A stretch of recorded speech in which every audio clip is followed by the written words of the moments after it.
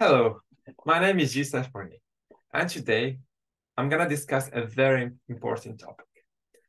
During the last Data and AI Summit, Databricks did introduce Delta 3.0, and liquid clustering was one of the features introduced with this new version. But first, let's understand why Databricks did introduce liquid clustering. You all know when building a data lakehouse, creating an adaptable partitioning strategy is very challenging.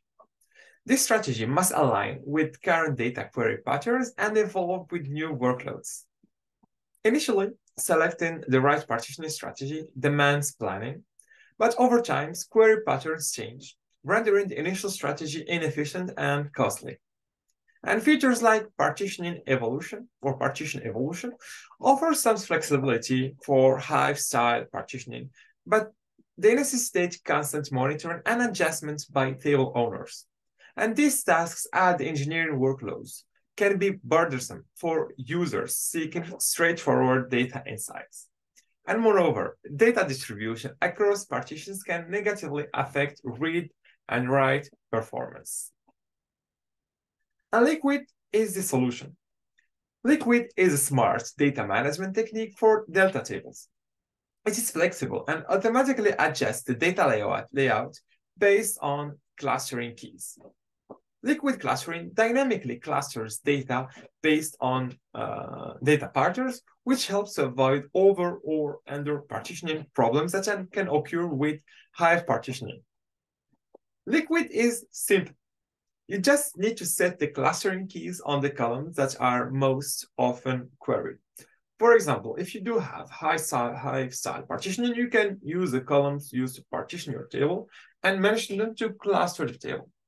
If you did have the z-ordering, so you can and partitioning, you can use both columns in use for partition and z-order to use them in the class as a clustering columns. And same thing, if you did have generated columns as partition columns, you can use the original column as a clustering key. This is very, very simple.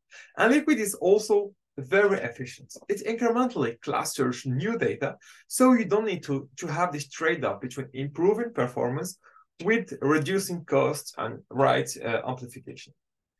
And something very, very important, Liquid is flexible. You can quickly change which columns are clustered by Liquid without rewriting existing data. And that's what's always happening. Let's say you have a table. You just partitioned by city. What if in the 2 years or 3 years later, when I partitioned by country and city? You would need to rewrite all the table. While for the clustering, you can do it very, very easily. And let me show you how you can get started. So over here, I already have data stored on a table called information. And I know information does not exist in English. I just add the S at the end, but it's okay. So how to get started? So first of all, you need to have using a runtime at least, you need to get a DBR 13.1 or above. And over here, I'm just specifying create table, airline, details, delays, clustering. And then you need to add the keyword cluster by and add the columns. Of course, make sure for now to not add up. You not goes up to, you can go up to 4 columns. And here I chose origin and destination, and then I did fill this table with the information I had in this delta table.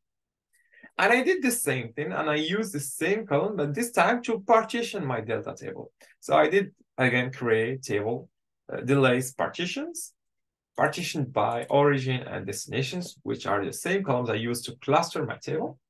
And then I fill these delays partitions with the same data I used to fill the first table.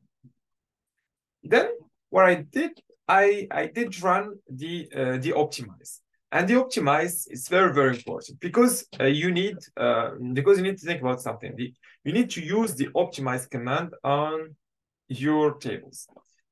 Liquid is incremental, so meaning that the data is only written as necessary to accommodate data that needs to be clustered, and data files with clustering keys that do not match data to be clustered are not rewritten.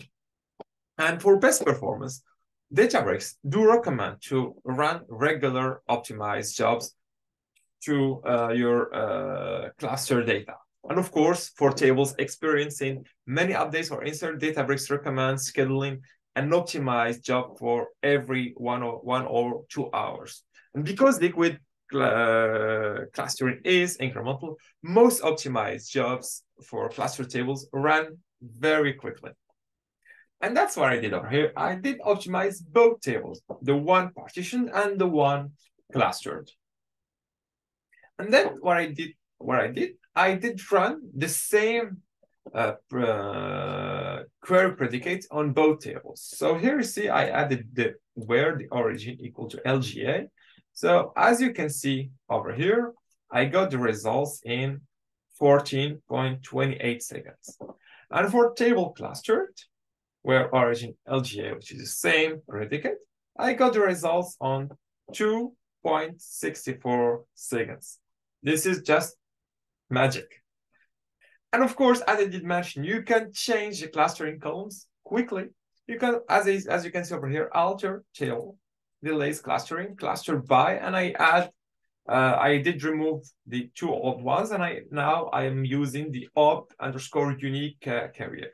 And then, of course, I did run the optimize again. And if you wonder how would you know which columns are used to cluster your table, it's very easy. You just need to run the describe detail, the name of the table. And as you can see over here, we have the clustering columns. You will have the list of the columns used to cluster your table. And if somehow you want to disable the clustering, you can just come here, and instead of having this, you can just turn by none. And this will disable, of course, the clustering. So thank you for watching this video.